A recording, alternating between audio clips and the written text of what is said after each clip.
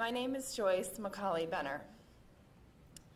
Like many college students, I wanted to move away from home and experience life on my own. I chose to move 1,100 miles away one summer, and I ended up working 2 jobs to support that dream. One of my jobs was at a restaurant. There was a cook in the restaurant who showed some favoritism toward me one night.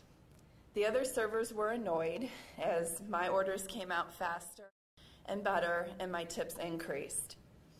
I didn't think much of it until I was pushed inside a freezer and the cook started to make sexual advances towards me.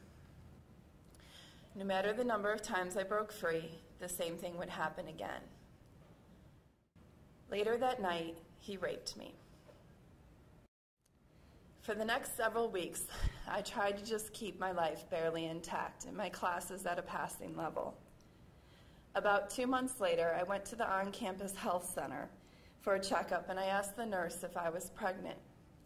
She assured me I wasn't and kept telling me that it would be negative.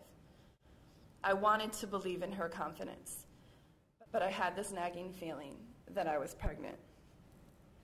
5 minutes passed and the clock ticked mercilessly. I don't know how to take care of a baby. I'm not ready to be a mother. I don't have any health coverage.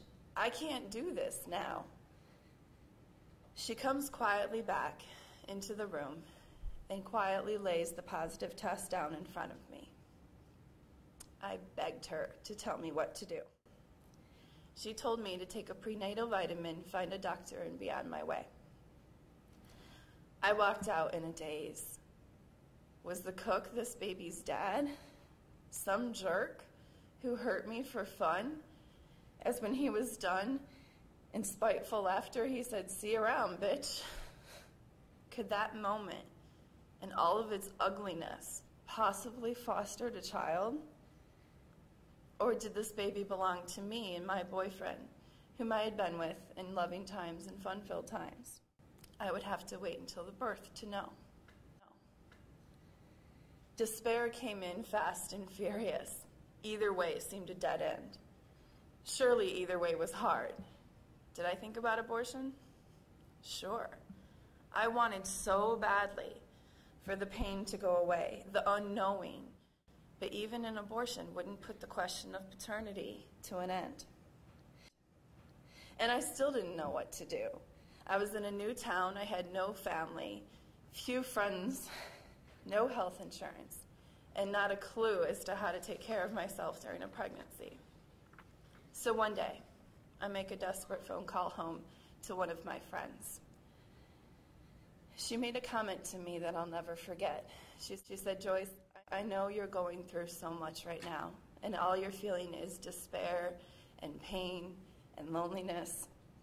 But I want you to know that no one feeling will last forever. An abortion will." And that hit me like a ton of bricks. So upon deeper reflection, I realized that while I did not know who the father of my baby was, yet I did know who his mother was. And that was me. There was as much of me inside this baby as there was the rapist or my boyfriend. How could I discount and allow yet another piece of me to be taken away? I didn't have much, but I had enough. So I moved back home and I had my baby boy. My boyfriend did not sign the paternity papers as we still didn't know if he was the dad or not, and his friends and family told him not to. It would take 3 months to learn who the dad was. But it didn't matter to me as much anymore. In Joshua McCauley's eyes and tender hands, I saw that part of me, needing support, needing love, and very fragile, but also full of life.